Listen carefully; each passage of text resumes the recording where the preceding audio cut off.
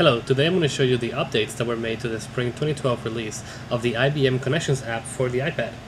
So first, when I launched the app, notice that I can quickly connect to the greenhouse, or I can configure my company server. We actually support multiple accounts, so I'm going to go ahead and enter my credentials for the greenhouse.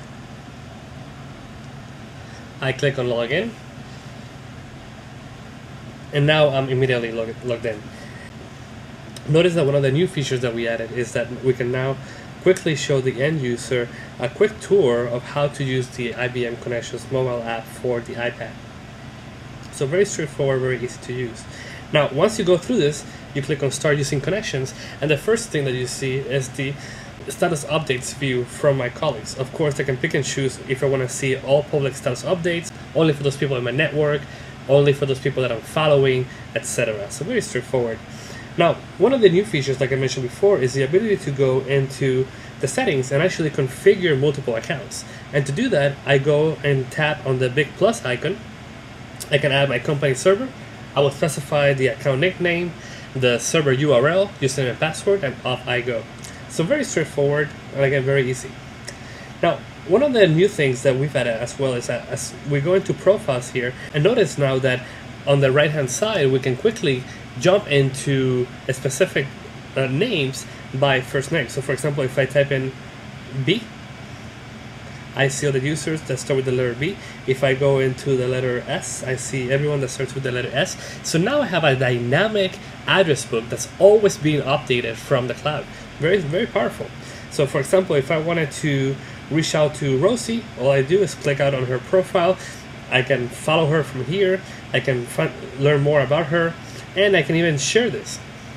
Now, this is important because we've added a couple new things here. First, notice that we can save to contact. So if I wanted to save Rosie's information to my address book, I could do that very quickly. And I can also share contact. And I have two options. I could do it by mail, or I could do it by SMS.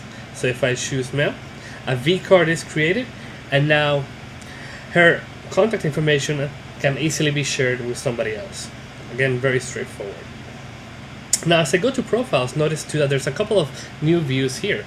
So I can choose to see people in my network, people that I'm following. I can go into my profile and quickly see who's in my profile and reach out to them. So again, I have quick access to all of them, and all I have to do is simply click on a profile to access their contact information. So very powerful. Another thing that we added is the ability to search. As you are in the go, it's very, very critical that you have a quick way to access intellectual capital. So for example, I can come in here, tap on search, tap in a few letters, and notice that simply by typing letters, the search is being done on the back end. So in this case, I search for social, and I see a bunch of assets being returned. I see files, I see wikis being returned, social media guidelines, etc. Now, I can also filter the search results. So if I only want people that are experts in social, I can do that by simply selecting the profiles filter. And now I see Ron Denham, Marcelo, Stewart, etc. So again, very, very easy.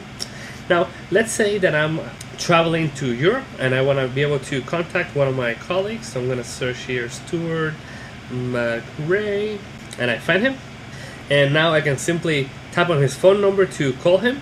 I could, again, share the contact with somebody else. I could save it into my address book. Now all his information has been added into the address book. And now I have all his information quickly added into my profile. So very straightforward. Even though this is not a new feature, I want to show you that you can go into your profile, actually tap on edit to update your photo. And because I have a new iPad with a camera, I can take a photo right now, and there's my photo. I can quickly move and resize this with my fingers, very easy. Tap on use. The photo is now uploaded to the server, and it's updated automatically. So again, very straightforward and very easy to use. Now, notice another new thing that we've added. There's a big plus button on the bottom hand side, and from here you can quickly update your status. You can upload a photo or create a blog post. So for example, let's say that I just came out of a meeting and you have one of the new iOS devices that support dictation.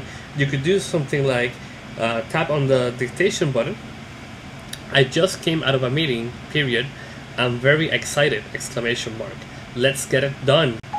And that's it. So you can actually dictate status updates or dictate blog postings into IBM Connections through the iOS capability. I just edit this, I tap on post, and now it's been posted. So now I've quickly updated my status. So that's easily done by simply tapping again on that big plus button. Now, notice on the menu here on the left hand side, this menu is fully extensible now, so administrators can add additional links here. So for example, on their wikis, we could add a new link to show perhaps social media guidelines, or it could be a link into the intranet portal, and when you tap on that link, the content is actually rendered on the right hand side, which is very nice. Now I've shown you a quick way to access your network information, quickly update status, search for information, which is very critical. But now let me show you a couple of things around files. We've updated the files interface, it's now native, and notice that when I go into files, I see all of my files. Of course, we have many filters here, so I can see updates, I can see the pinned files that I have, I can see files that have been shared with me, I can see my folders, etc. So if I go into updates, I can see from the files that I'm following what has been updated recently. It looks like, for example, the IBM Connections overview file that I uploaded recently has received a lot of feedback. So you can see quickly that it has 1 like, it has 8 comments, and all the comments render automatically. If I go into the info tab, I can see who this file has been shared with, how many downloads it has. I can even see who has downloaded that file. Now, of course, now if I tap on the file, I have 2 options. I can download this file or I can open it. When I download the file is stored encrypted in my device for security purposes, so that if your device is stolen, we can issue a remote wipe command from the server and remove all the files from your device. If I click open, the file is going to be downloaded into my device automatically, and once the file has been downloaded, I can simply open that in my favorite viewer, which in this case would be Symfony Viewer. Now, aside from downloading and storing the file locally, I also have several other options. So for example, if I tap more here, I can delete this file directly from my iPad, I can add it to a folder, I can pin it, recommend this, edit the properties, etc. I can also choose to share this with other people. And one of the new things that we've added in this release is the ability to share with communities. So I can pick and choose a community that I want to share this with, and I'm going to simply type in a few characters,